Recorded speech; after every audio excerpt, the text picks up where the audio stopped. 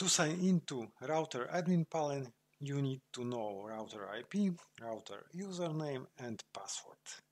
All these informations are written on the cover of your router. But if you can't reach them, we can try to log in to sign into admin panel without this information. So right click on Start button and choose Run, and then type cmd command prompt.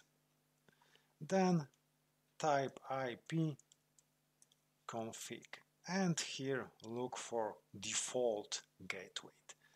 Default gateway IP address is your router IP.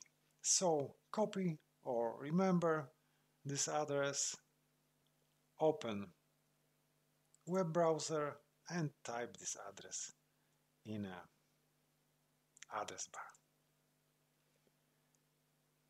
Hit enter and we have sign in window.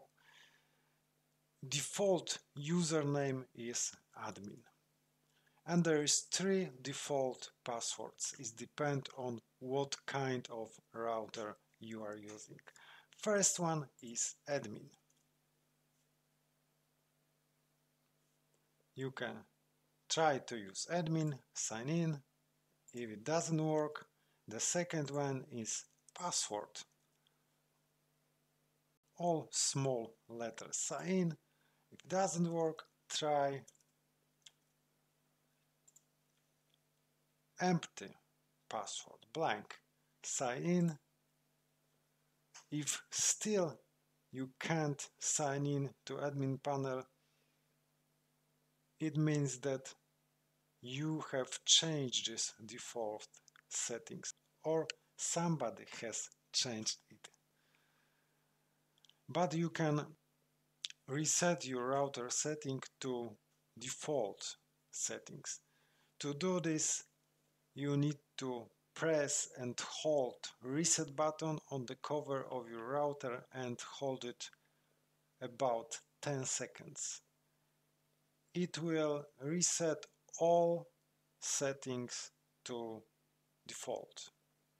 So now, if you did this, try again admin and try one of these 3 password, admin password or without password, and hit sign in, and you just sign into your router. Leave a comment please, subscribe my channel, and thank you for watching.